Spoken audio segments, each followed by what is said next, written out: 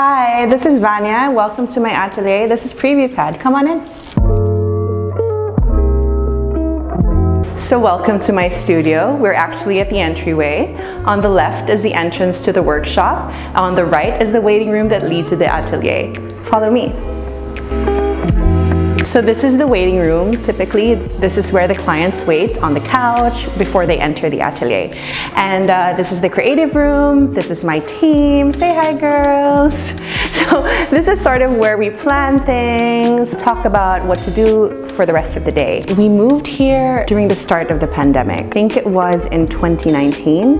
Unfortunately, we never really got to have a proper opening for the place because when we were planning to, the whole pandemic started. So this is actually the first exclusive look of anyone to see our studio. I've always had my studio in Makati, and the last studio I had was also in the Legazpi village, and I was there for I think 7 years, if not 8, and we were across the Greenbelt. And then we expanded. I mean, obviously, you know, saving up and really wanting a studio that I could call my own and something that really reflected my design aesthetic and made me feel comfortable working, and really a creative space to sort of sit down, relax, and, you know, be with the team. And so we found this place, and I fell in love with it instantly because of the high ceilings and all the great light coming through.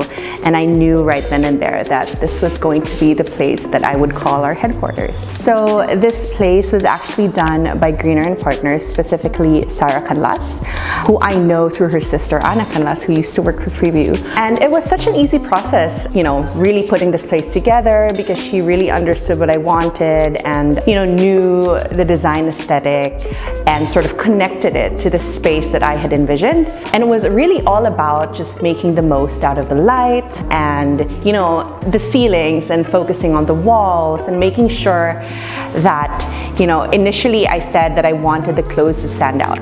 So I didn't want anything that was too ornate or anything that, you know, was against my own design sensibilities. I always wanted to be a little bit more subdued and actually just sort of refined, I think was my word. So I think I started out by saying I don't want any gold, I don't want any velvet, I didn't want any bright colors, because I knew that, you know, as I design a collection, I could probably, you know, venture into brighter colors, and I just really wanted the clothes to stand out in the space.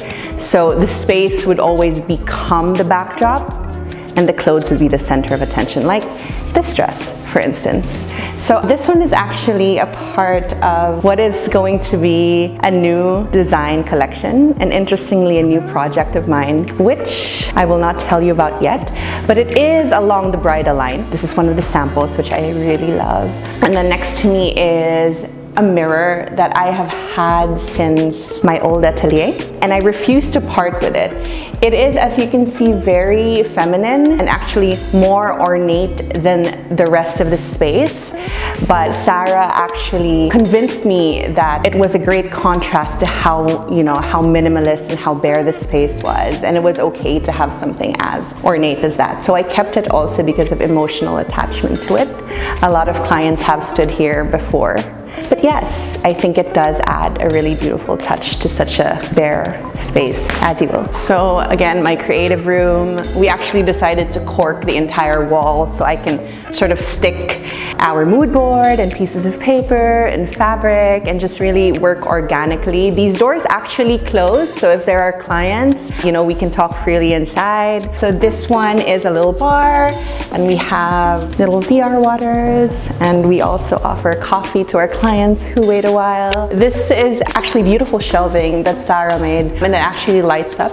However, I have started collecting pieces. These are actually from my home. I was so excited when the space came together, and I remember just sort of looking through, you know, websites, secondhand websites, and trying to thrift vintage pieces for this space. But the pandemic happened, and I kind of fell through and I stopped collecting, but it's gonna come together soon. Like I said, these are old books of mine, design books. I have collected so much, they're in the house. So this piece in particular is really special to me because this was part of VR Casa.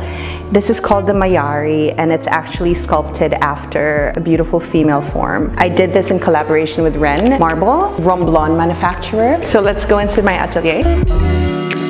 So this is actually the space where I entertain my clients and they do fittings and I get to talk to them one-on-one on my desk. The desk is custom made locally as well, and these chairs are super special because these were sourced for me by Okio's shop and they found it at a Milan flea market. It was so beautiful and it was sort of the anchor to the entire space. You know, so this is where I draw and I sit down and I talk to clients and sort of just entertain them. Super lucky because I get to look out to such a beautiful view with the plants. So when designing this space, I was very specific about the right amount of space that my clients would have when they fit. I work with brides a lot and I was very specific that if they do wear the dress, that there would be enough space for their train. In my previous atelier, I would always have to move my desk when the bride would stand, and that was always a problem. So we made sure that this room had the most space, and it actually worked because whenever I sit here and I try to think of what to do for a collection, it really gives me a lot of, it's kind of like my sanctuary, you know, where I can really think, and I liked that it was bare. It was very important for me that there wasn't a lot of clutter, so I could really think, and Sarah understood that completely. So instead of, you know, decorating the space with so many pieces, she concentrated on the little details, which is super important to me, like this wall. That was actually hand done. Grain of it is not perfect, and I love it. And you know, just the combination of everything here, like the shade of the wood and the shade of the marble and the floor and how the walls were done by hand as well. So really throughout the design process, we were very particular about the tiny details which we usually overlook, and that was the focus of this entire space, and just really focusing on how the light hits when the shadows come in every afternoon, and just sort of play with the leaves outside, and the clients come in and they're dressed in their gowns, and it's such a beautiful sort of, you know, everything just comes together nicely. And yeah, I guess that was the whole point of designing this studio, is just to play with the natural elements. This one is actually something that I bought off Amazon. I had this in my atelier about 7 years ago and it hasn't changed. I am, however, saving up for an Olivia Daboville piece, which I love, which I think would look so perfect here, but I'm gonna save for that soon enough. For now, this was a purchase about 10 years ago. It's a printout of an Henri Matisse, an illustration that I love, and it features the female body, and that's something that I really draw inspiration from.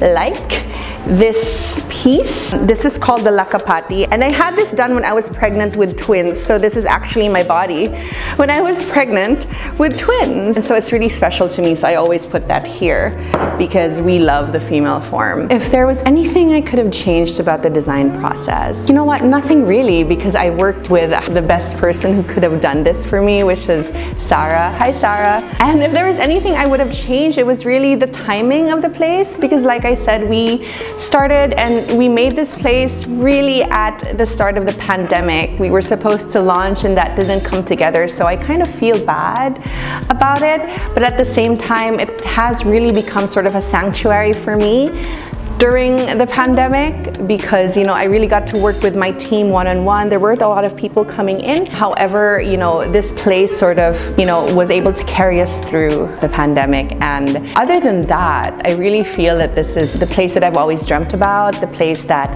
you know, I've worked hard for 7 to 8, even a decade of actually being in a studio that was really small. It was really like an apartment studio where you could actually sleep in. So it was such a big difference between, you know, having a place that you actually built from scratch and, you know, just being in a place for a decade that, you know, you just sort of worked along with. So what else can I tell you about this space? Again, I think it was also, like I said during the beginning, it was about the fitting room, actually. So this is really the main event of being inside this atelier. This is the same marble that was cut out from my desk. So you can see, again, another subtle detail that you probably won't notice if I didn't tell you.